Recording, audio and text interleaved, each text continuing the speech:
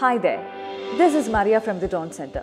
Today, I'm going to be talking about the latest addition to DJI's Enterprise lineup, the Mavic 3 Enterprise series. We all love it for its smaller form factor, compact and foldable design, and its super portability. See, I can even hold it with one hand, but I'm not going to do that. Safety first, guys.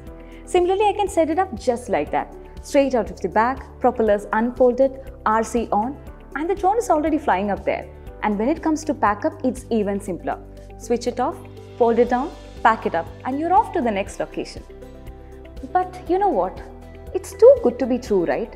Are we paying a price for this reduced size? Are we compromising on something? Let's find out. So out of this curiosity, I reached out to our in-house drone experts and realized they are really happy with the drones in the series. While we can't really compare it with IP55 rated M30 series for that matter, the DJI Mavic 3 Enterprise series are still a great entry-level solution, especially considering the cost factor. So, be it industrial inspections, search and rescue missions, surveying and mapping, or any other professional applications for that matter, the DJI Mavic 3 Enterprise series has got you covered. But having said that, our experts also suggest if you want to cover acres and acres and acres of land in one mission, then you're better off with M300 RTK paired with Zenmuse P1. Now to answer my initial question.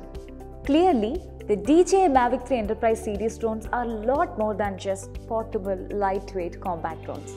When you talk about the DJI Mavic 3 Enterprise series, you need to talk about its autonomous flying capabilities, thermal capabilities, 45 minutes of flight time, its compatibility with various kind of accessories and lot more.